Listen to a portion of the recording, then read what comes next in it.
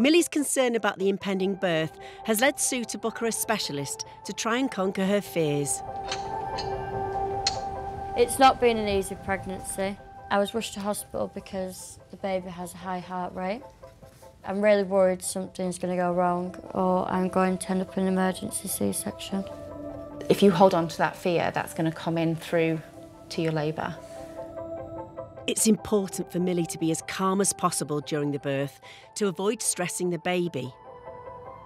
So, do you know about the muscles of the uterus or anything like that? Not really, no. Really. Kerry teaches hypnobirthing to help pregnant women stay calm during difficult births. This is the cervix, this is the baby's head.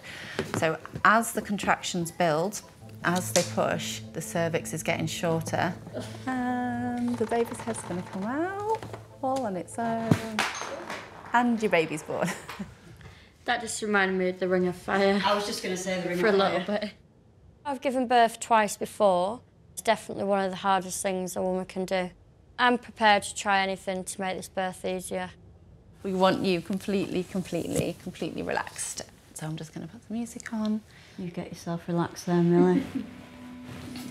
This is a guided relaxation for you to enjoy. Let your buttocks sink into the surface beneath you. The hypnobirthing was interesting. It's definitely not something that I've ever tried, but I just really wanted to try and get Millie to relax. And we did definitely relax because I nearly fell asleep in it, and Millie definitely very nearly fell asleep as well.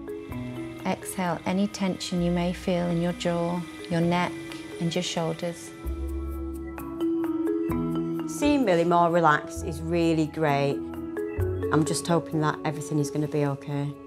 Slowly become aware of your surroundings.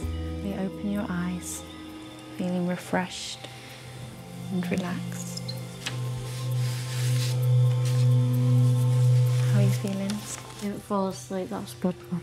So you need to do that every day and just relax and switch off. I'm really hoping that it's helped Millie relax and be a lot more confident and just help her kind of deal with anything that might arise in labour. Millie has just over a week to practice before the birth.